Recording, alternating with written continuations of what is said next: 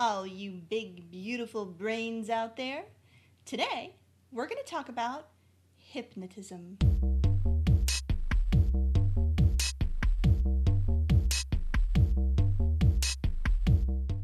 Before we get started, take a minute to subscribe to Psy vs. Psy. Help out your friendly neighborhood psychologist while I tell you all about hypnotism. Near where I live, there's a small town that has a festival every year that features a hypnotist. I have seen that hypnotist convince people that they had a baby on stage. I've seen him convince that same person that their baby was named Baby Shark.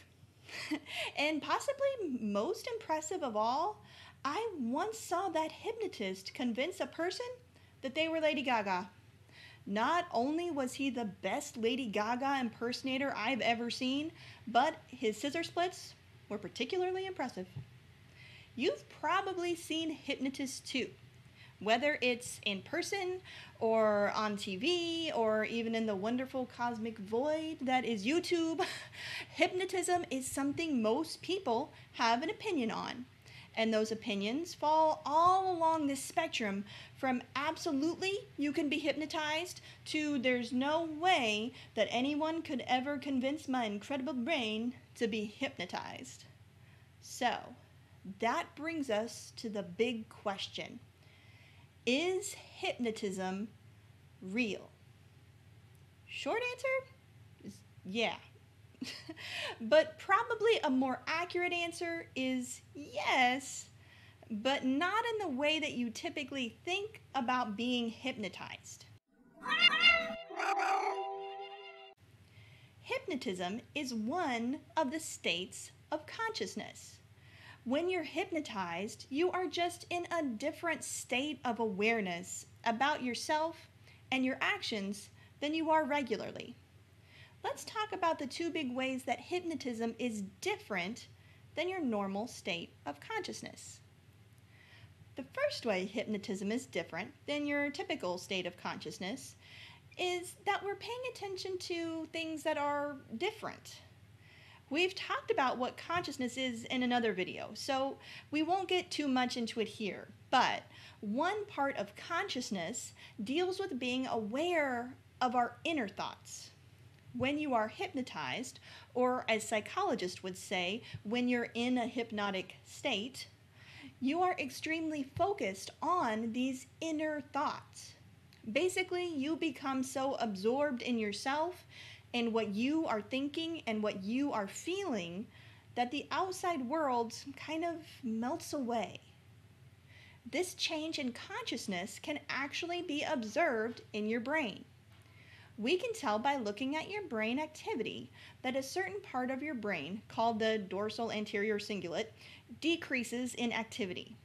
That part of your brain is heavily involved in what we call your brain's Salience Network. Basically, how your brain decides what's important to pay attention to. Your brain is focusing on just these inner thoughts and stops paying attention to most everything else. People who have been hypnotized report only really paying attention to maybe one or two things in the outside world. For instance, the voice of the person who's hypnotizing them. Listen only to the sound of my voice, right?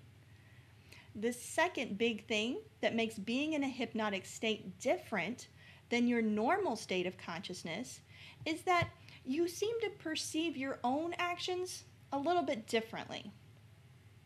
When you're in a hypnotic state, there's a disconnect in your brain between the dorsolateral prefrontal cortex and areas like the posterior cingulate cortex and medial prefrontal cortex.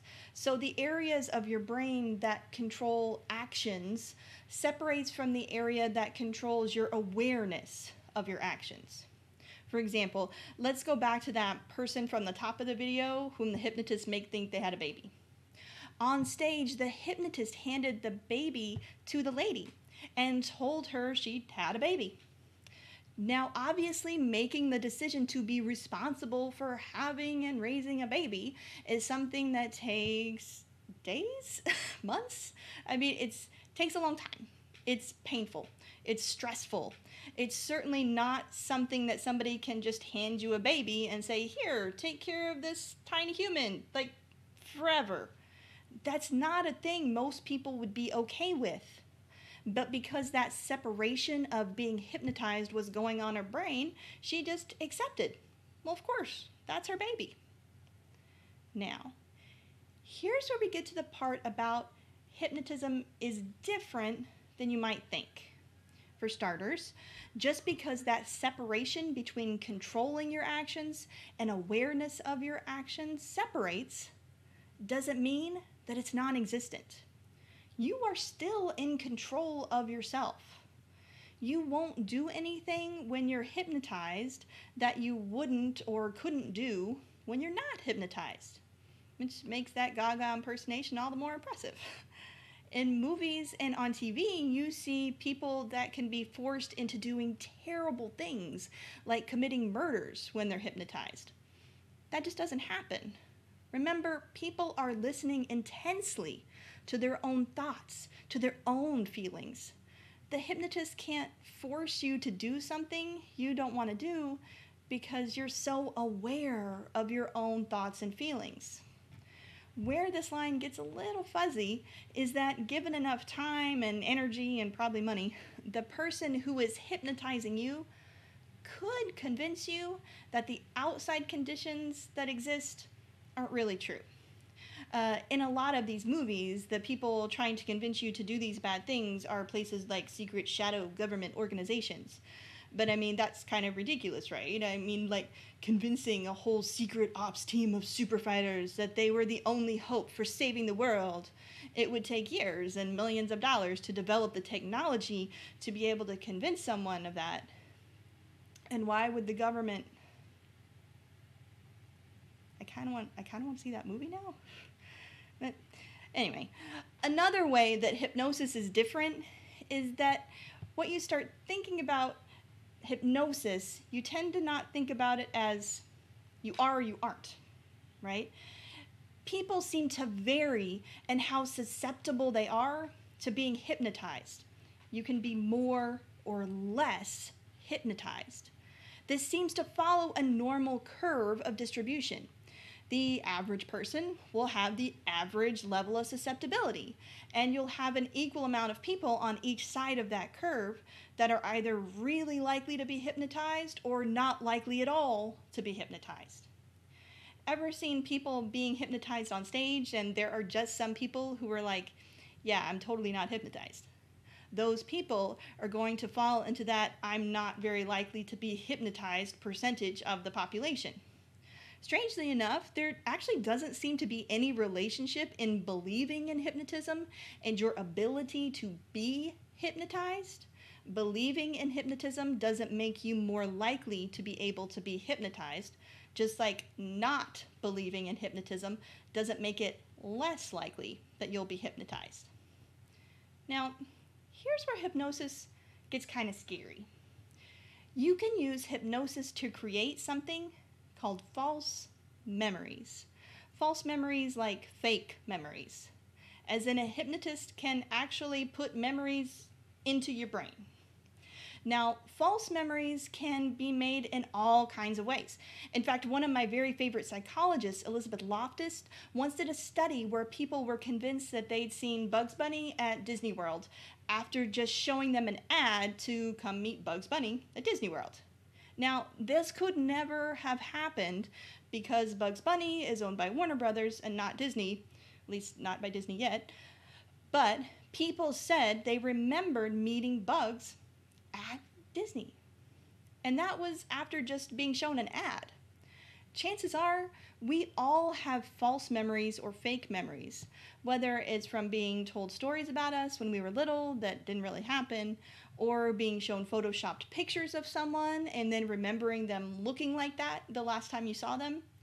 But false memories, when they are put there under hypnosis, can be really, really dangerous. Implanting false memories during hypnosis is a thing we didn't really know about until the 1980s. Until then, people thought that hypnosis could help us only uncover repressed memories. Repressed memories being things people don't want to remember, like, for instance, sexual abuse. But instead of recovering these repressed memories, they were actually implanting false memories. This is called false memory syndrome, and a lot of malpractice cases were filed and won. It's still something that is a major topic in the clinical hypnotherapy community all these years later. The good news is there is a professional division of the American Psychological Association that is exclusively dedicated to studying hypnosis. It's Division 30, the Society of Psychological Hypnosis. There are researchers who study hypnosis and its effects on the behavior in your brain. There are clinical hypnotherapists who specialized in applied hypnosis with their patients. And here's one of the really important things.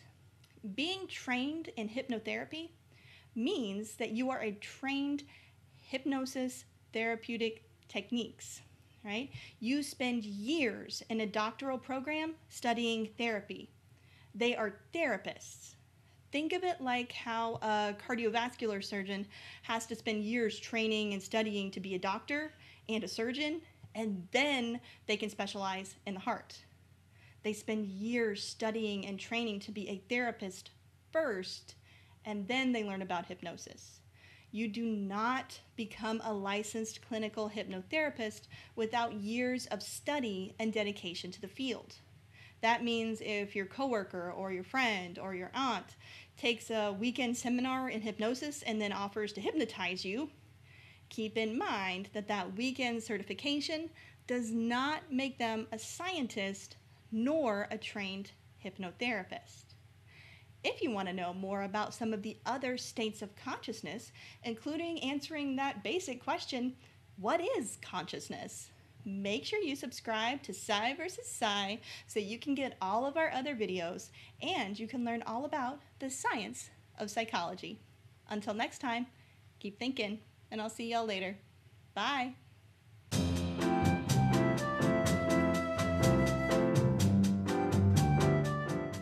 You're getting sleepy. You will subscribe to Psy vs. Psy for all our latest videos. You're hypnotized. Click the subscribe button. Yeah, this totally isn't gonna work.